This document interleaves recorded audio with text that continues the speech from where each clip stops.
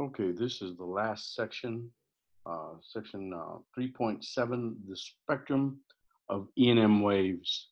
And let's go to the slides here. Let's make sure, yeah, we're at the last section, the spectrum of electromagnetic waves. Now, there's, even though we have different names for these, if you go from top to bottom, gamma rays, X-rays, ultraviolet, visible light, infrared, microwaves, TV, FM, AM, long wave. The, there's not really there's not really a demarcation that where one changes type. I mean, they all just kind of run from one to the other, and we've just kind of named them in bands. Uh, the For convenience, and one thing to note is that the notice that the frequency up at the top, it's 10 to the 22 hertz, and down at the bottom it's 10 to the 3 hertz, and it's in the kilohertz. And there's some VLF and EVLF, extremely very low frequencies that are used in navigation, uh, that um, just to be aware of, that there are, I mean, the antennas for these, the antenna arrays for these are huge. They're kilometers long, just the antennas, and that's like a quarter wavelength of the antenna. But one other thing. So on the left hand axes, you have the frequency, 10 to the 3 to 10 to 22, and as you go up in frequency, you go up in energy. And if you look on the right hand side, the wavelength, you go from very large wavelengths, kilometers for the long wave, the kilometers up through meters, millimeters, micrometers, even picometers when you get into the gamma rays. So on one you have increasing, uh, on the left hand side you have increasing frequency. On the right hand side you have decreasing wavelength, so that they're opposite one another. And again, the energy increases as we go up in frequency, and you can see that they're at about 10 to the 15. Uh, it's in the range of nanometers. Is where we have the visible light. The visible light spectrum is expanded to show details of colors, and you can see in some publication you're going to see angstroms. Color, the violet would be 4,000 to 4,300 angstroms. Blue would be 4,300 to 5,850 angstroms for blue, and so on. More typically, I think you're going to find nanometers, and depending on what type of spectroscopist you are, you're going to talk about wave numbers, you're going to talk about nanometers. Some will talk about, if you're a radio engineer, you talk about frequencies. But let's go on. So there's again, there's another little box. Adjacent wave types exhibit some overlap of frequencies. So we'll start here with the broadcast. Broadcast AM radio, TV, and FM radio is the first that they show you. The wavelengths there are from 10 to the fourth meters to about 0.1 meters. The They're generated by electronic devices, LC, inductor, capacitor, oscillators. So those are the uh, broadcast band, and then we go up into the microwave band, and the wavelengths are from zero point 0.3 meters to uh, 10 to the minus 4 meters. So, and generated by electronic devices. They're short wavelength, well suited for radar systems and studying atomic and molecular properties of matter. Microwave ovens are in this range. And let's see, the next is infrared. Infrared wavelength is 10 to the minus 3 to the long wavelengths of visible light, which is 7 nanometers. I'm sorry, 700 nanometers. It's produced by molecules in room temperature objects, readily absorbed by most materials. Infrared energy is absorbed by substance. Infrared energy absorbed by substances appear as internal energy. Energy agitates the atoms. It agitates the object's atoms, increasing their vibrational and translational motion and the kinetic energy. So it adds heat.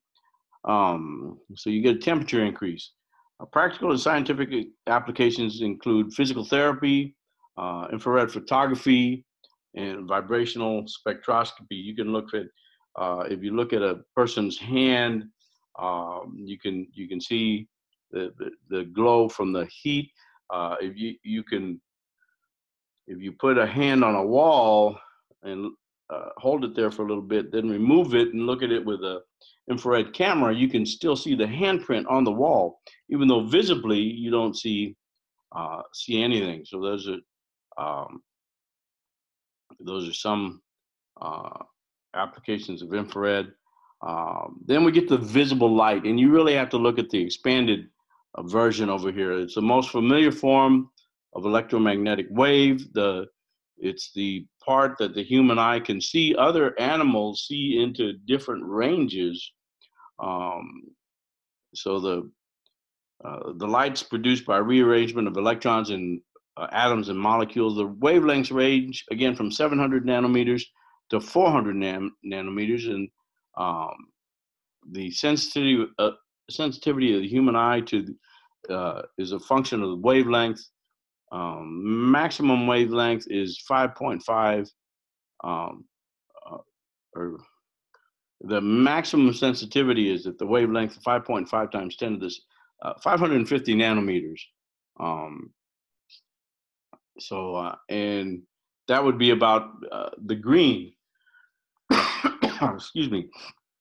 So here's a table of I'm not sure why they didn't put the colors instead of just putting the names there, but so be it.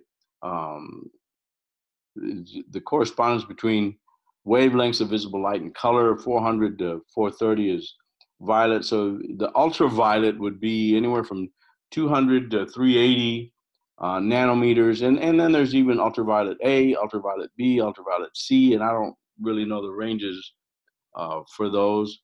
And then if you go beyond 700 into the 1,000 nanometers, 1050, you're getting into the infrared ranges. So, and then we get into the ultraviolet, the 400 nanometers to 6 times 10 to the 10th meters for ultraviolet.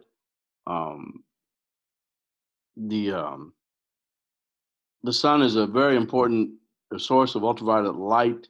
A lot of times you can cut that out with just glass. It blocks a lot of the UV light. It's the main cause of sunburn. That's why your SPF ratings will tell you how much UV they'll protect you from. So increasing frequency it correlates to increasing energy. So for UV, X-rays, and gamma rays, that's enough energy for radiation to penetrate the skin. Sunscreen lotions transparent to visible light, but absorb most UV light. Higher sunscreen solar protection factor, that's the SPF. Greater percentage of UV light is absorbed. UV is implicated in formation of cataracts, clouding of the lens inside the eye. Sunglasses block UV light. Most UV light from the sun is absorbed by the ozone molecules in the Earth's upper atmosphere. Uh, Ozone shield converts lethal high energy UV radiation to infrared radiation, which in turn warms the stratosphere. Okay, X-rays range from 10 to the 8th meters to 10 to the 12th meters. Uh, the uh, the X-rays, if you go next time you ask the next time you get an X-ray, you ask the technician what the energy of. He'll probably give it to you in kilo electron volts or giga electron volts. That's the measure that they use for X-rays. But again, it's a diagnostic tool that goes through soft tissue and will show you dense tissue like bone. X-rays are used for certain forms of cancer. They can be damaging, and that's why your X-ray technicians they wear a dosimeter, which tells them how much Roentgen equivalent man, how many REMs they've received. So they need to avoid unnecessary exposure to X-rays. That's why they're usually standing behind a shield when they punch their button for the X-rays. It's also used in the study of the crystal structure. X-ray wavelengths are comparable to the atomic separation distances in solids. And then we get to gamma rays. They're emitted by radioactive nuclei and during certain nuclear reactions. The high energy gamma rays are a component of cosmic rays that enter Earth's atmosphere from space. Their wavelength is from 10 to the 10 meters to less than 10 to the minus 14 meters. Gamma rays are highly penetrating. They produce serious damage when absorbed by living tissue. People working near such dangerous radiation must be protected with heavily absorbing materials. Now, your Wi-Fi normally works at 2.5 to 5 gigahertz. So they're in the microwave region. Your Wi-Fi signal is very sensitive to not only orientation, but to distance from a Wi-Fi source. The intensity falls off as a square of the distance from the source. Okay, let's take a quick quiz. In many kitchens, a microwave oven is used to cook food. The frequency of the microwaves is in the order of 10 to the 10 hertz. Are the wavelengths of these microwaves on the order of kilometers, meters, centimeters, or micrometers? Well, let's look at the. Well, I just gave you the answer. But if you look, let's look at the 10 to the 10 hertz. If you look up here, 10 to the 10. Well, that's it's between one centimeter and 10 centimeters. So it's on the order of centimeters. Now let's look at a radio wave of frequency on the order of 105 hertz. It's used to carry sound wave with a frequency on the order of 103 hertz. Is the wavelength of this radio wave on the order of kilometers, meters, centimeters, or micrometers? And it's on the order of kilometers. That's a huge wavelength. For extra credit, using the speed of light at 3 times 10 to the 8 meters per second, just hand me in a sheet of paper that says 105 hertz is this long, and you can tell me how long a quarter wavelength of that is. So give me the wavelength of 105 hertz and give me how long it is in a quarter wave. You just divide the wavelength by 4. Okay, and I think that's it.